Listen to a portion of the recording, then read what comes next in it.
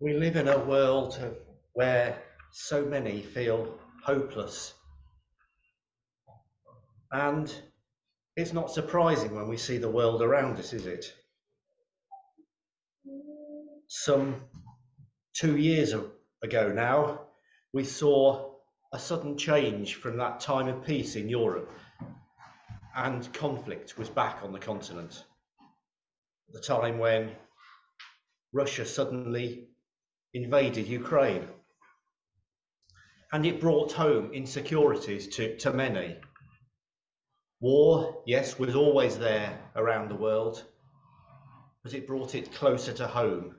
Somehow those conflicts in Afghanistan, in Yemen, in Myanmar, in Sudan, and wherever else don't seem quite so home to us as when we see that conflict in Europe.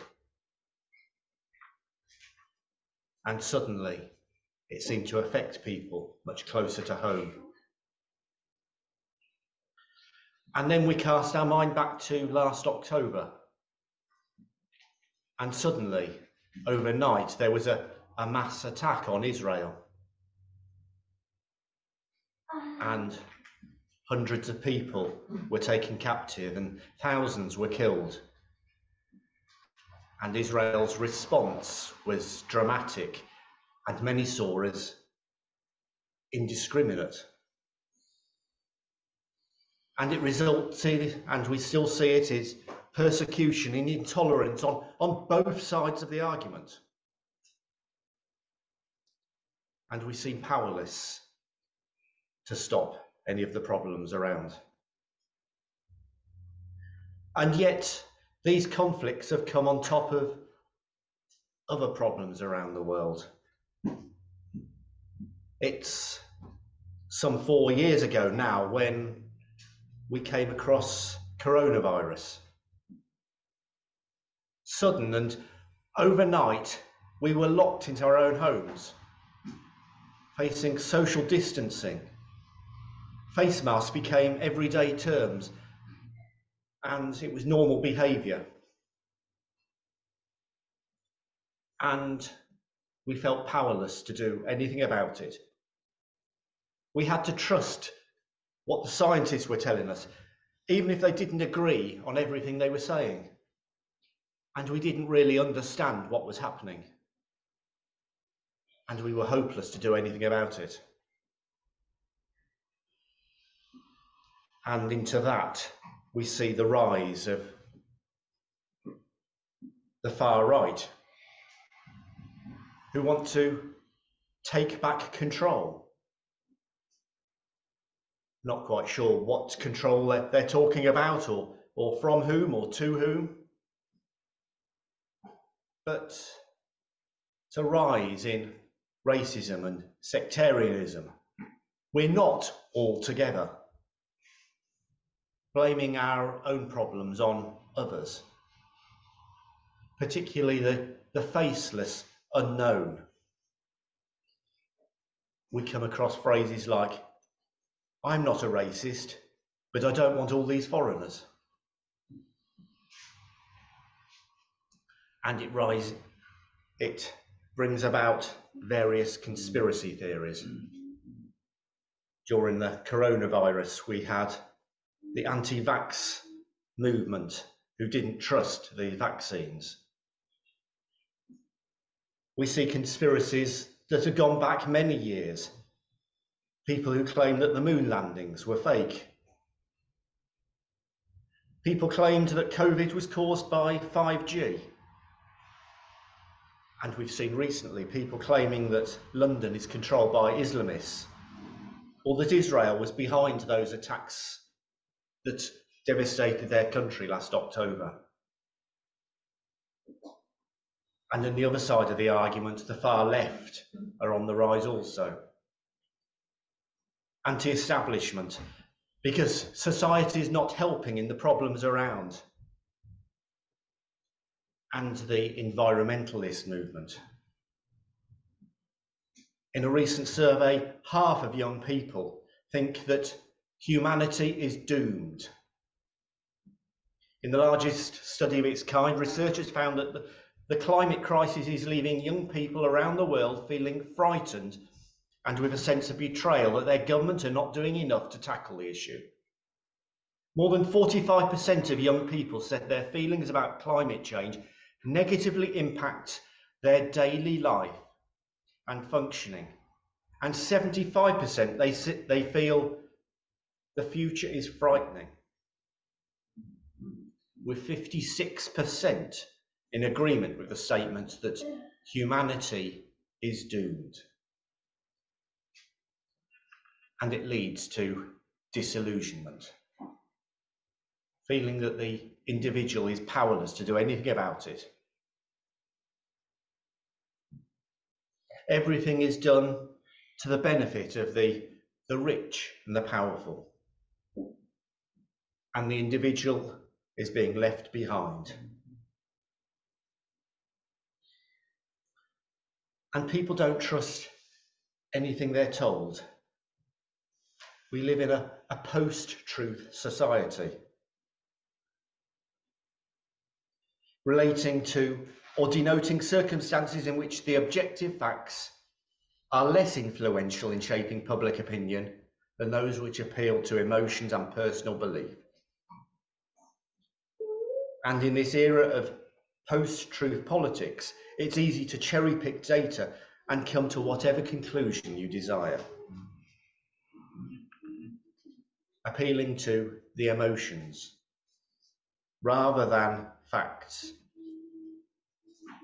And if the facts get in the way, then we find other facts to follow them. And whilst this has been described as a contemporary problem, there is a possibility that's been long part of a political life. We think back to the novel 1984, where George Orwell cast a world in which the state changes historic facts, the historic records, to fit its daily propaganda goals of the day. And we see the rise of deep fakes, which again put into question what we see, not being able to trust anything that it appears, that it is really as it appears.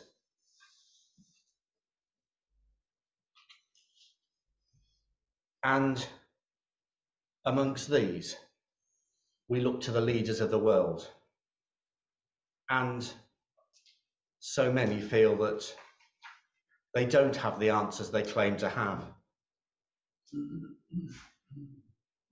We see a rise in nationalism. The UKIP reform group in the UK, anti-immigrant, anti-Semitism, Islamophobia, all on the rise. In America, we see Trump trying to make America great again. And throughout Europe, we see the rise of the far-right parties of Geert Wilders in the Netherlands, Marine Le Pen in France, the AfD in Germany, and so many more similar parties. And fundamentalism, whether it's Islamic State and their groups or the US Christian fundamentalists, without being able to tolerate anyone else. And amongst that, even in the mainstream, we find those moving to the extremes.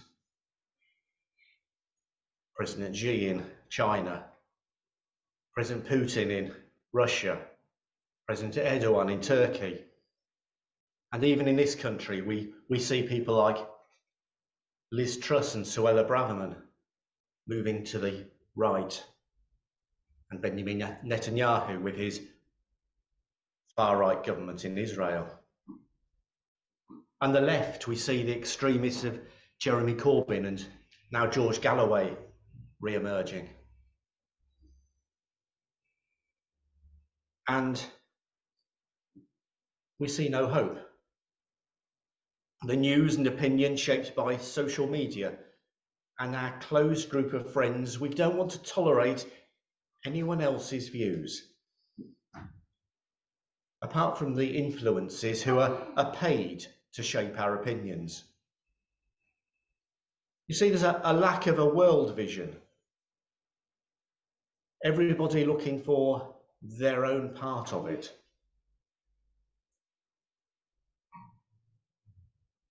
There's a need for a world leader in a global world. You see, the leaders of this world have no real control, do they? All countries have their own central bank to enforce their rules, but the governments need to follow the rules of the international bankers if they're going to remain competitive. We saw what happened with Liz Truss's mini budget when she tried to go her own way. And many claim that the bankers have more power than the elected politicians. And multinational companies can threaten to move their business and jobs to another country if the government don't cooperate with them. And crime is very much now a global problem.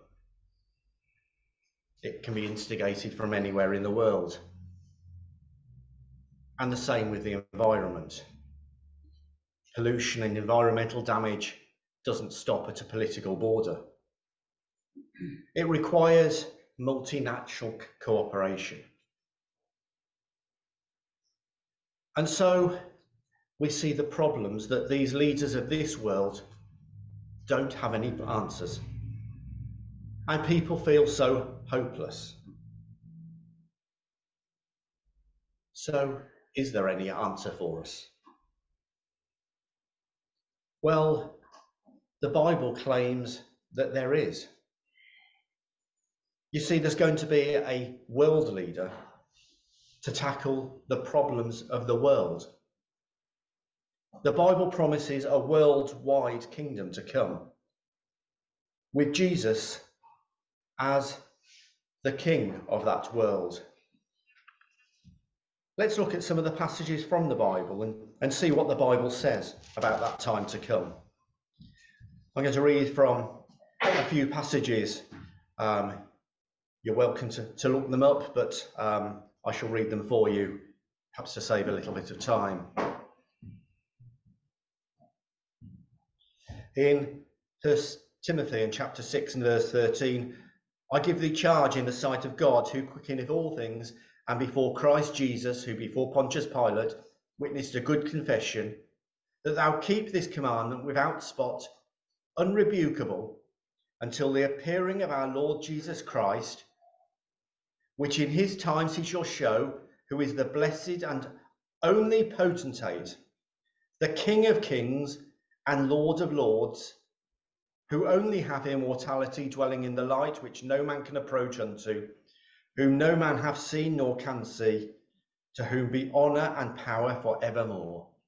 You see, the Bible promises that this Lord Jesus, who rose from the dead and went to heaven, will return as King of kings, King of the whole world. And he won't be some distant ruler who doesn't care about the people within the world. He is there to defend the poor. Psalm 72 says, give the king thy judgments, O God, and thy righteousness unto the king's son. He shall judge thy people with righteousness, and thy poor with judgment. The mountains shall bring peace to the people, and the little hills by righteousness. He shall judge the poor of the people. He shall save the children of the needy, and he shall break in pieces the oppressor. They shall fear thee as long as the sun and moon endure, throughout all generations. You see, Jesus is going to be there to defend the poor, to care for the small person.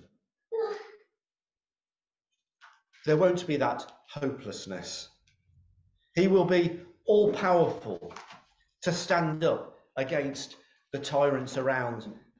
As Paul said when he wrote to the Philippians, he said, Wherefore God hath highly exalted him and given a name that is above every name, that at the name of Jesus every knee should bow, of things in heaven and things in earth and things under the earth, and that every tongue should confess that Jesus Christ is Lord, to the glory of God the Father. And this Jesus is not going to be a fake. He's going to be trustworthy. As John the Baptist bare record to him. And he said, rather in John chapter 8, he said, we read, then said Jesus to those Jews which believed on him, if ye continue in my word, then are ye my disciples indeed, and ye shall know the truth, and the truth shall make you free. You see, Jesus is going to be true. He's going to be honest. We can trust everything he stands for. He's going to be an immortal ruler, to rule forever. There won't be anyone to take his place. And he will be righteous, upright. As Paul says when he wrote his letter to the Corinthians. And he said, but of him are ye in Christ Jesus, who of God is made unto wisdom and righteousness and sanctification and redemption. You see, Jesus always did that which was right in God's eyes, always fulfilling his Father's pleasure, always doing those things which are right. And he will return to continue that right ways, judging the world in righteousness.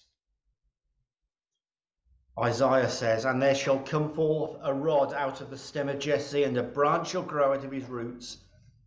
And the Spirit of the Lord shall rest upon him, the Spirit of wisdom and understanding, the Spirit of counsel and might, the Spirit of knowledge and of the fear of the Lord, and shall make him of quick understanding in the fear of the Lord.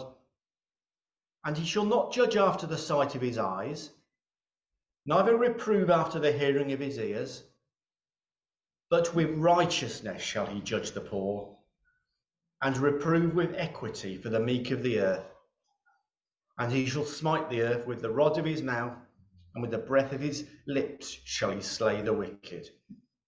And righteousness shall be the girdle of his loins, and faithfulness the girdle of his reins. You see, that's the judgment we want, isn't it? That true and honest judgment, so that he can see who is telling the truth. There will be no miscarriages of justice. You see, Jesus will be all-knowing of the truth. And that's a time which we can look forward to. A hope in the Lord Jesus Christ. And Jesus told us that that time will be coming soon, and not to worry about all the distress we see around us. When the disciples asked him about those times to come, he talked to them in Luke chapter 21 of the time when nations will be in distress, unable to deal with those situations which they find. There shall be signs in the sun and in the moon and in the stars, and upon the earth distress of nations with perplexity, the sea and the waves roaring. You see, we see nations in distress today, don't we? They haven't got the answers to the problems we see around us. And it's possible that the sun and the moon and the stars are referring to political upheavals. But men's hearts are failing them for fear as it goes on. Men's hearts failing them for fear and for looking after those things which are coming on the earth. The powers of heaven shall be shaken. And hearts failing for fear, literally too scared to carry on, worried about what is happening in the world, scared to death. And that seems to be what's happening today, isn't it? People are literally scared of what's happening in the world. And when this is true, Jesus says, don't worry. That will be the time when I return. And when they shall see, and then they shall see the Son of Man coming in a cloud with power and great glory.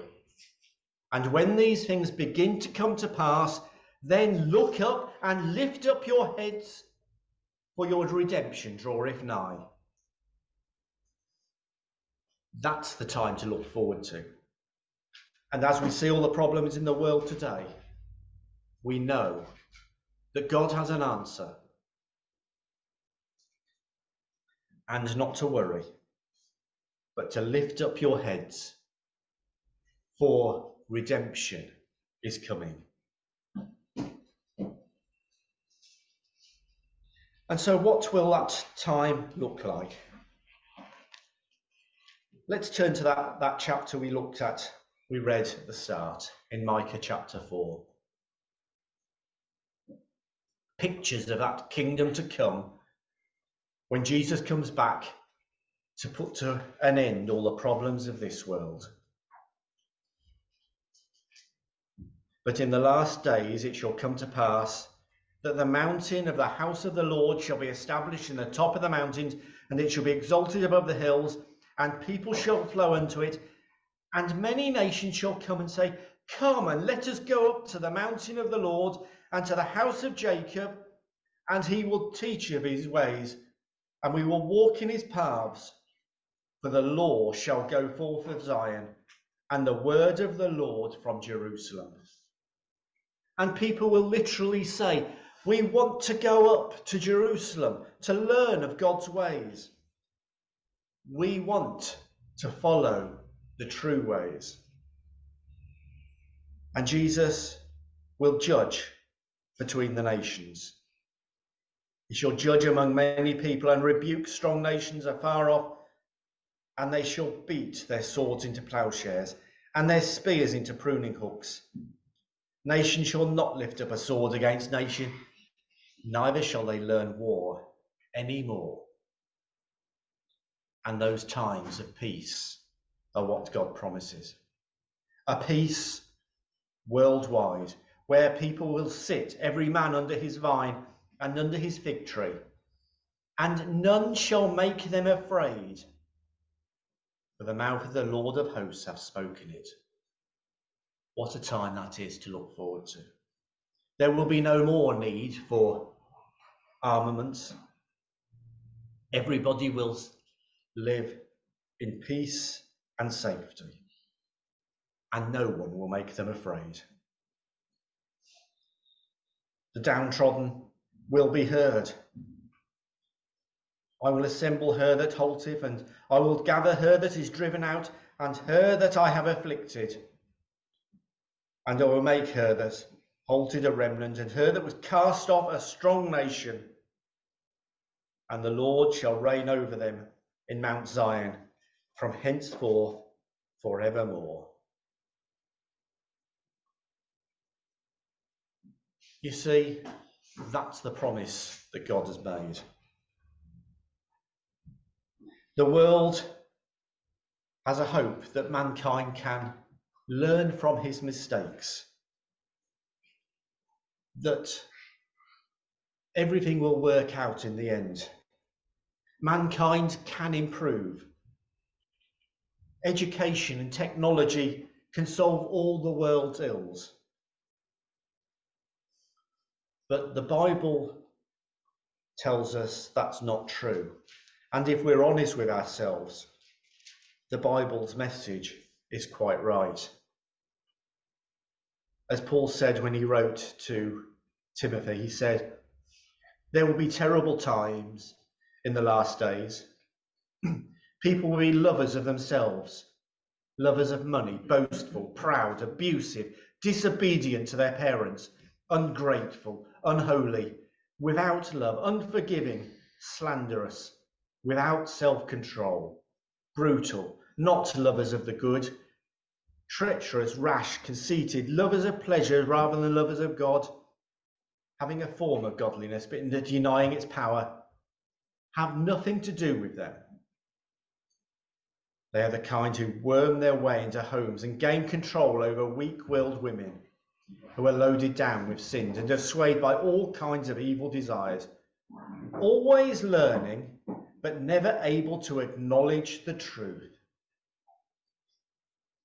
You see, times aren't getting better, are they? Things in the world are just getting worse.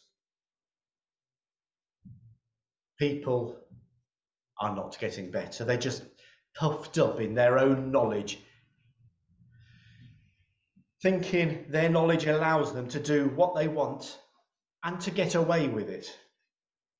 What is right in their own eyes, as the Bible describes it. Thinking they know better than God. As Jude said, in the last days there will be scoffers who will follow their own ungodly desires. It's a godless world where most people are not interested in God at all. They want to follow their own ways. As Jesus said, because iniquity shall abound, the love of many shall wax cold.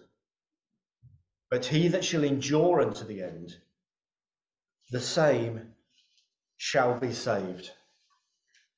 You see, for so many, they don't want to follow God's ways. And if they don't follow God's ways, then there is no hope for mankind and for this world. The Bible correctly foretells the world that we live in today. Far more accurately than the world leaders of today's over-optimistic predictions. And the Bible foretells that there is a hope in God's ways.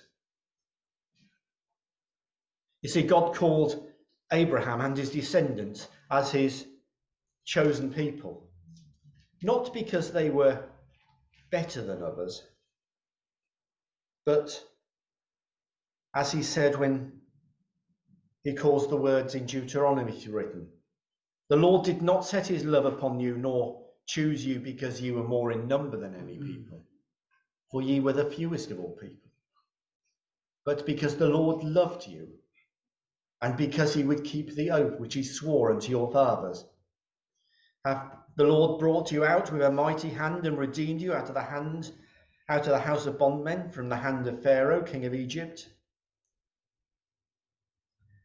Know therefore that the Lord thy God, he is God, the faithful God, which keepeth covenant and mercy with them that love him, and keep his commandments to 1,000 generations, and repayeth them that hate him to their face, to destroy them. He will be not slack to him that hateth him. He will repay him to his face. You see, we have that choice, don't we?